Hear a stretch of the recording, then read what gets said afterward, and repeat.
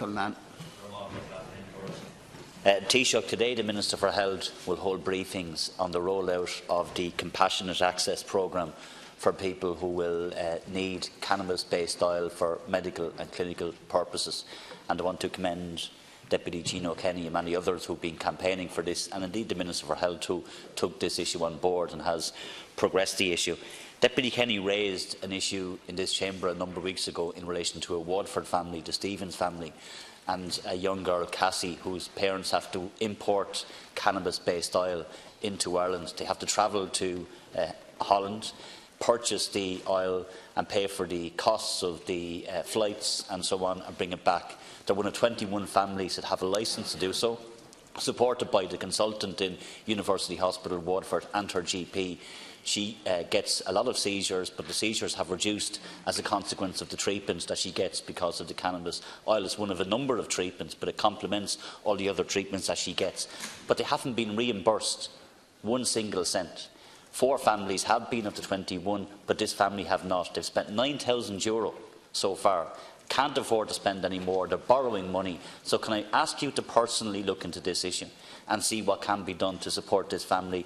I welcome the moves that have been made by the Minister for Health today, but this is a family who needs support, and I would ask you to personally intervene if you can to ensure that they get the reimbursements that I feel that they are due.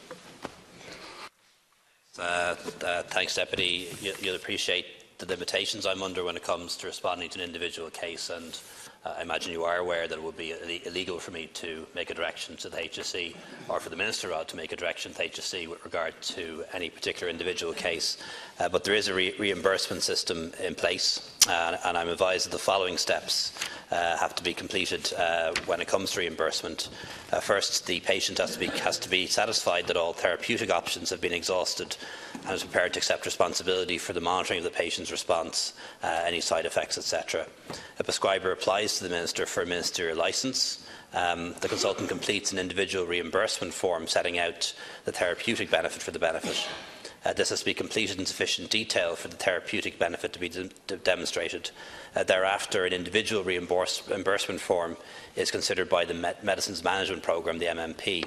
On review of the documentation, the MMP makes a recommendation for or against reimbursement for the patient to the HSE under the patient's eligibility, and informs the primary care reimbursement service of that recommendation. So that's the process by which somebody can apply to have their medicine reimbursed. Again, I can't say why in any individual case a recommendation might be refused, but I hope that's of some help to the Deputy.